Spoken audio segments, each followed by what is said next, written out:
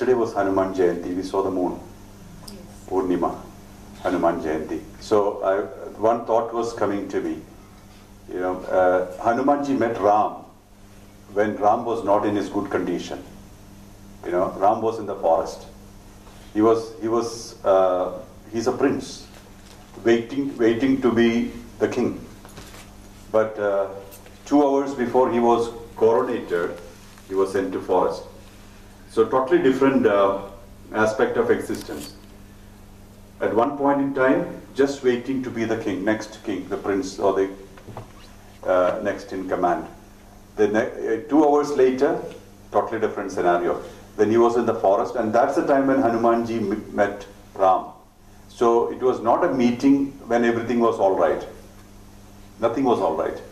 And he stayed through with Ram almost through his bad times. Bad times in 14 years of forest. Saturn came to Ram 2 hours before his coronation. That's why Saturn took him to the forest. Saturn touches everybody. You know, nobody is immune. So I was thinking about the surrender aspect. What Bhaktananda was probably mentioning too. It is easy to be friends with somebody when everything is all right. When things are fine, you can be friends with the person easily. But is it easy to be friends with a person when everything is going worse or wrong with that person? Most people will not want to be friends with that kind of people. This is the reality of existence. So Hanumanji is a walking example of purity in that aspect. He wanted nothing from even Ram, because he knew Ram, who is Ram, and why he is serving Ram also. He had full clarity. It's not like that he came and by default there was nothing else to do, so by default he served Ram. It wasn't like that. He had full clarity because he told Ram that this body is at your service. I'm your servant. Mind is at your feet. Your wish is my command. Soul-wise, you and I are one. So he already knew. And he said, let me remain unself-realized, because if I realize you, I merge with you. Then I will not be outside of you to serve you. Rather, let me be unrealized so that I can continue to serve you. You see? The depth of bhav. This is the true bhakta. A real bhakta who stood by his Swami at the worst of his times and helped him the best way possible, and also chose unrealization or non-realization rather than realization just because he preferred to be a bhakta. He wanted to serve. So these are thoughts which we must understand. How many of us will stand with somebody when they are in a bad shape? Ask yourself. Why I am bringing up this topic is because most of us are fair weather friends. Isn't that so? Most of us are fair weather friends. Who supports people when they are in difficulty? Not easy. Right? This is something which we must understand. And yesterday I read one more message which was very important or very crucial about Hanumanji. Valmiki wrote Ramayana.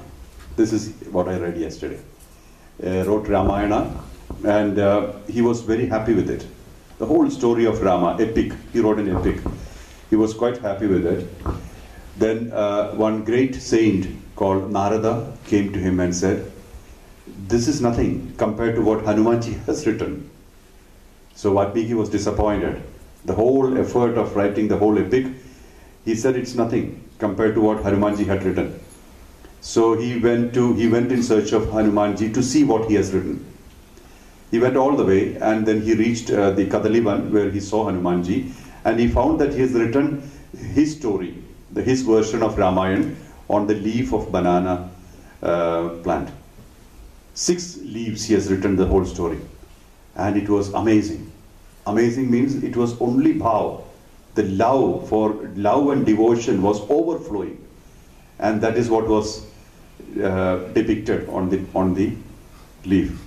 He read that and he realized that this is wonderful, much better than the intellectual or the understanding of a rishi about the Lord. Then he was started crying. So Hanumanji asked him, why are you crying? Did I do something wrong? Then he said, no, what you have written is amazing. You know, this is great. I could not write that. I could not write something like that. Then Hanumanji said, but what you have written is also great. This is also good. Still, why are you crying?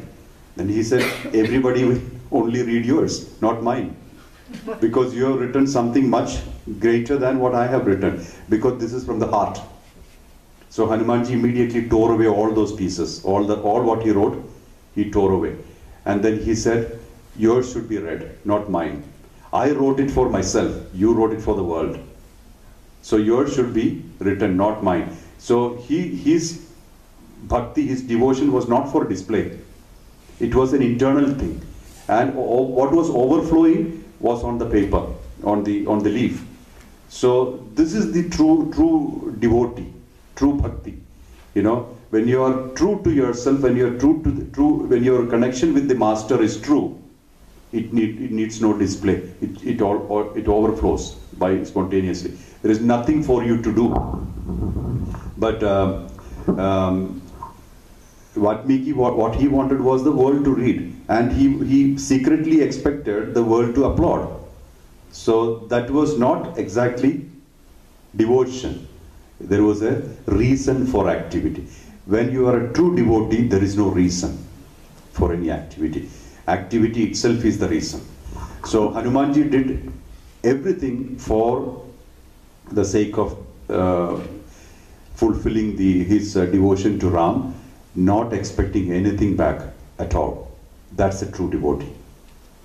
You know, if you remember this, then you can be true devotees. Whichever God you connect to, whichever Guru you worship, doesn't matter. Whatever you do, let it be 100% from the heart. Then actualization is simple. You will merge without any difficulty. Otherwise, it is a mental exercise. You're not connected that much.